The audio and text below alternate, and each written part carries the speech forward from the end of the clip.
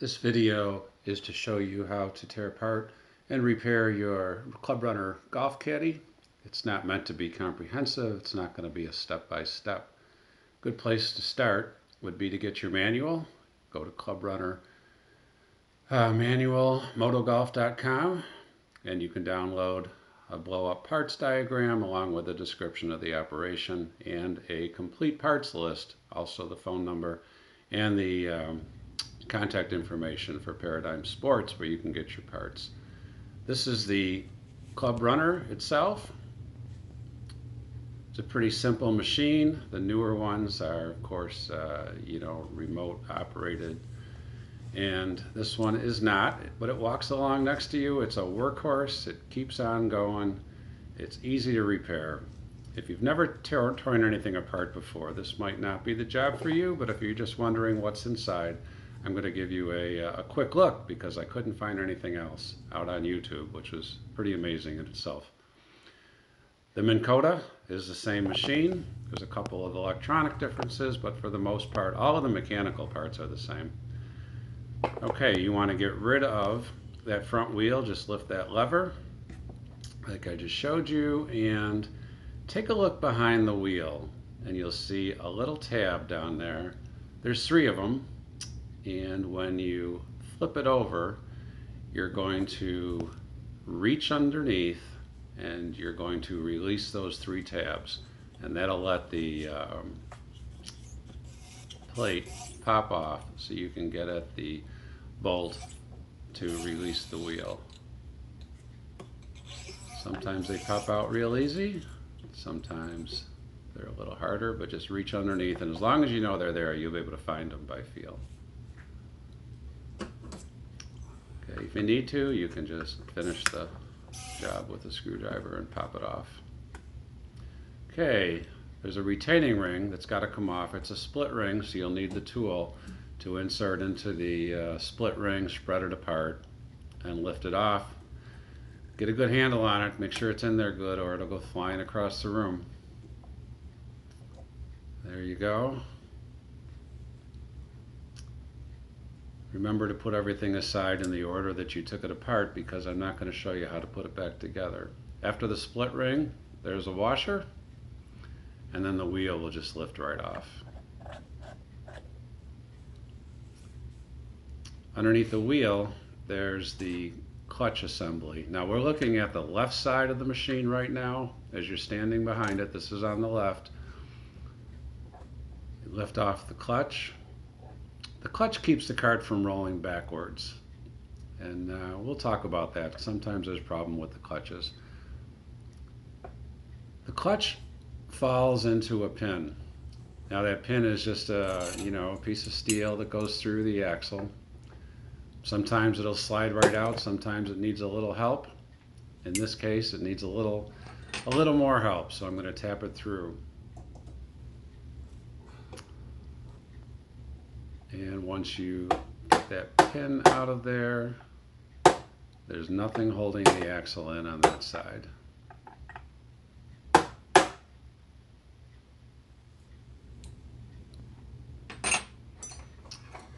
So just go ahead and save that pin. That's a pin that you'll want to have on hand, because those pins will break occasionally, and they're cheap, but they're best gotten from the parts supply manufacturer. Now there's the mounting bearing. Those mounting bearings wear out. Again, there's only two bolts holding them in, so they're easy to change. Best way to do it is to slide the axle back. And here's a look at what a worn axle looks like and a good axle. That's the good axle, and there is a worn axle, and that's from letting that mounting bearing get too worn, and it starts to eat away at the axle, and eventually it'll just break, and then you'll need a new axle as well. That mounting bearing is dirt cheap, only costs a few bucks, so you want to keep some of those on hand if you're going to maintain your own cart. This is the other side of the machine. This is the gearbox. You'll need a star point screwdriver. Take out the 6 screws. If you've got a Minn Kota machine, they're not star point, they're just Phillips. But either way, take out the 6 screws, and then you should be able to lift the cover right off.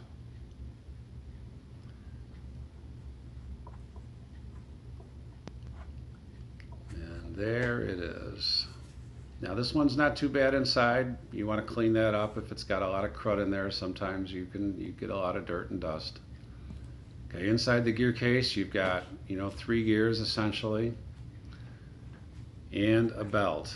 Now you'd think the belt might be a problem point, but I've rarely seen a belt actually break.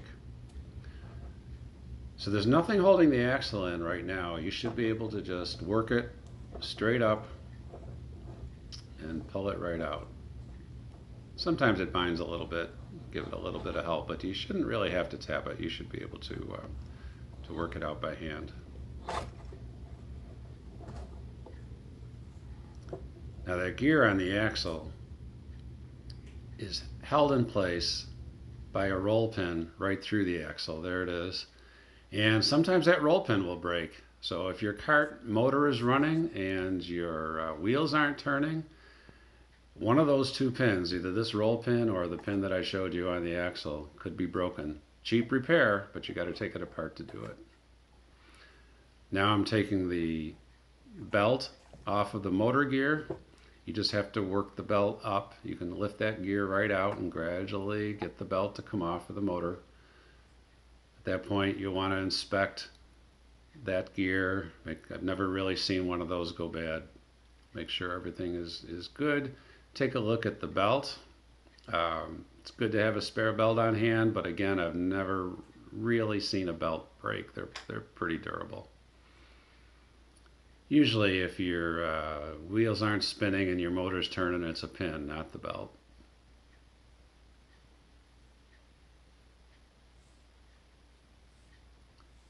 Okay, belt looks good. You see those 3 screws? Those are the 3 screws that hold the motor in place. So if you're going to change out the motor, which I have had to do on occasion, okay, either it gets noisy or I've had one actually come apart, flip the machine over, take out these 4 screws on that bottom plate. Underneath that bottom plate is an electronics unit. That electronic unit has, I believe, 6 wires, 2 of them from the motor, 2 of them from the battery, and then 1 from the speed control. And sometimes it gets pretty cruddy. Now this is an old model built mid 90s. These things are workhorses. They can last forever. So you pull those 2 wires out, the red and the black one that you're looking at. That's the speed control plug. You want to give that a good spray, clean that up. So you take those 2 wires off to disconnect the motor. They're just spade connectors. They'll slide right out. So they're connected. Now you just go back to the other side and you can take out those 3 screws. And then your motor will just lift right out. Now the motors are rebuildable. See on the motor there's a crown gear and it also has a roll pin in it. One time I've seen one of those roll pins break. So again, motor spinning, wheels aren't turning, but it's a roll pin. You can actually get it at a hardware store if you choose not to order it from Paradigm Sports. Just cleaning up the electronics unit. Some of the crud off of it. Alright, that's the clutch. There's a clutch on each side of the axle. The clutch is what keeps the cart from rolling backwards. You should be able to turn one side of it by hand and only in one direction. But there's a left clutch and a right clutch. So as you're standing behind the machine, if you look carefully, you'll see this one's stamped with an R. That's the right clutch. That's on the gearbox side. The left clutch is on the mounting bearing side. So putting it back together, okay, you just reverse the process. Okay, getting into the handle. The most common problem with the handle is the handle itself breaks, so you'd need to get a new handle housing. If you take the cart up and down a few curbs, you might find that out. The handle has 1 bolt that goes all the way through. There's a captive nut on the other side, so you want to remove that.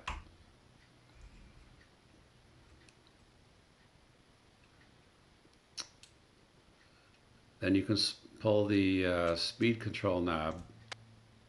Just pull it straight back and it'll come off. It's got a D-shaped hole, so it goes back on in the right place.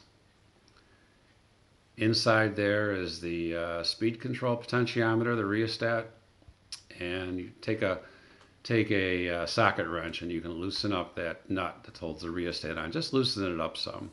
Now there's 3 more screws in that same side of the handle. You just take those 3 screws out. They're Phillips head. And then the handle will just split in half and you'll have access to what's inside. I have had to change out a broken switch. I've had to change out a speed control rheostat. You can either buy that as an assembly or you can buy the components individually. But usually it's the handle itself that you want to change, so you have to take that all apart. But pretty quick job, pretty easy.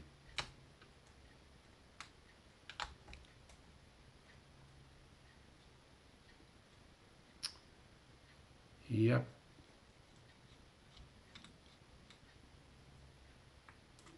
So there it is. Just take the handle apart. You'll see that everything fits nicely. There's lots of slots for the wires. And inside you only have the switch and you have the speed control. The switch pretty much stays in that side of the speed control. One side will just come off. The switch will sit in its spot pretty securely. Nothing holding it there, just tension. There's the switch and there's the speed control, and that's it.